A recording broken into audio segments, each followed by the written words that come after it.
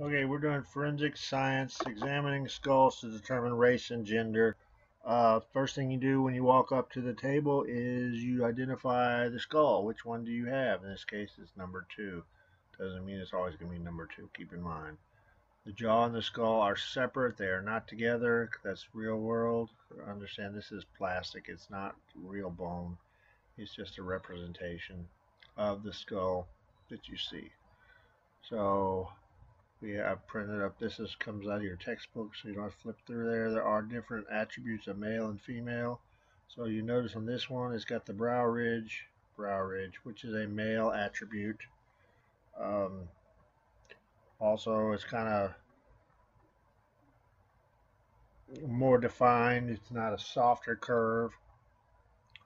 Flip over to the next one, which is the female. The brow ridge is not as prominent on the female. Skull we have is more prominent brow ridge.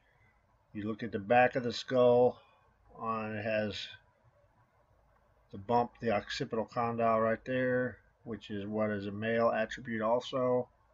So that's two male attributes, three if you include the boxiness and sharp edges of a male. So make a list of what are male and female attributes, and majority goes to what it is. Because remember, skulls will have both male and female attributes. Majority rules. So make a list as you go.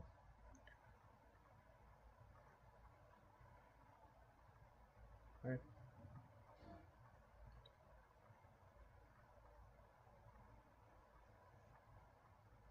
We can pretty much guarantee just from the three that we've observed that this is probably a male skull.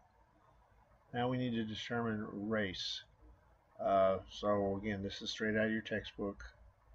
Uh, we're looking for attributes of the skull that would determine what is the race. You'll notice on this, if you take a straight edge and you line it up on the spots on the face that it will touch, uh, where does it line up? Where does it not touch? Uh, we're going to go ahead and sketch it out here, and then you can do it in a real skull. So I'm just going to lay the straight edge here on the on the nose ridge, and hits the teeth. It does not hit the nasal sill at the bottom. Look at the jawline. Uh, this has got an arch at the bottom, sagittal arch, or sagittal contour is arched, is what it's going to say. Look at the nose, the nasal opening. It's a little bit longer than it is wide, but still, it's a possibility. You look at it all. Look at the overall appearance of the skull.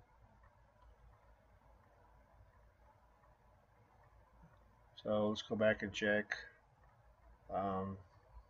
what we have here. So mongoloid is mostly that. This is caucasoid. You're looking at the nasal opening. It's not as narrow on the caucasoid as what we have, and it's longer, so that's a possibility. You'll notice on the caucasoid also the nasal sill touches as well as nasal brow, so keep that in mind. On the africoid, it's got the nasal sill is hardly present. The one we've got has got a nasal sill, so see right there. Again, caucasoid, but it's on a caucasoid it comes out farther. The nasal sill comes out farther than what we have, so probably not as a guess.